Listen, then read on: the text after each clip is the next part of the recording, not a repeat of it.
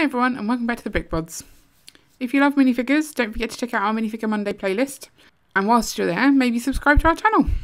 This week's minifigure is from series 13 and it's the Fencer. Now, Ian reckoned this was quite a basic minifigure, not all that exciting. But there's a couple of things that I'd like to discuss about him that seem a bit wrong to me.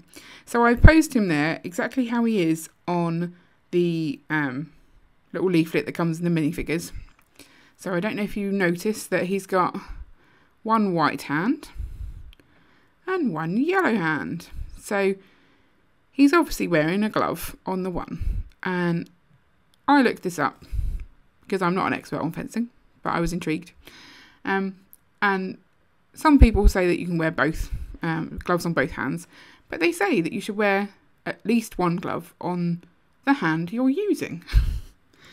So why he's got his épée in the ungloved hand, I do not know. So I'm going to move it over because I think it's wrong.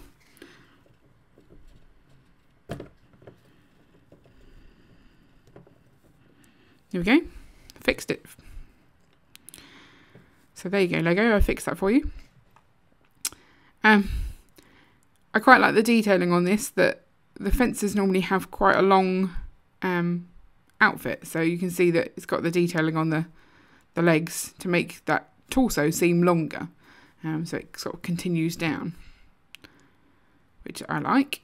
The fencing logo on his top, a little bit bland. I think if you're part of a fencing club, you might have something more exciting than just two swords. But, you know, who knows what's under his face mask, or fencing helmet, whatever you call it. You could put any head under here, so I'm going to check out and see if he's got an interesting head or not. And if he does, I'm going to swap it for one of those old style heads that aren't all that exciting, because, you know, what's the point of having it under there?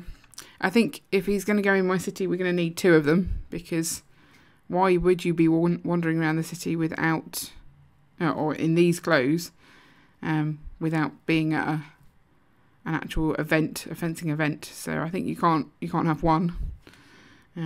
Maybe he's training, but I don't really know how he trained for that. So let's have a look under his helmet. Oh, hello. So that's an interesting face, isn't it? I don't know why he'd be making that face. He did one eyebrow down. Maybe he's really concentrating. Maybe he's proper trying to stab the other guy. Is that how you do it in fencing? I don't know. I'm not an expert on fencing. I did do fencing, actually, at university. No, I didn't do fencing. Did I do fencing? I at least went to a fencing club. It's a long time ago. It's hard to remember, but I'm pretty sure I went to a fencing club. I think maybe my friend was doing the fencing, but maybe I tried it out. I can't remember. I'm not sure, but yeah, I'm clearly not an expert, even if I did go. So I digressed a little. I apologise. Let's have a look and see if he's got any detailing at the back. No, all pretty white. I did read that the gloves that they wear these days are now, instead of just being leather, are made of a more washable material, but don't put it in with your white outfit because the colours will run. So that's a little bit of fencing hints and tips for you if you need it. So yeah, I'm definitely going to, I think I've already got another fencer, so I'll definitely include two in the city somewhere having a bit of a battle, but I'm going to use that face somewhere else because I think that's quite a good one for using in a scene where something's happening that they're not overly happy about, maybe. Or maybe, yeah, it's an odd look to hide away. So what do you think of the fencer? Where are you going to include him in your city? Are you going to have more than one? Let me know in the comments below. And don't forget to like and subscribe so you never miss an update. See you later.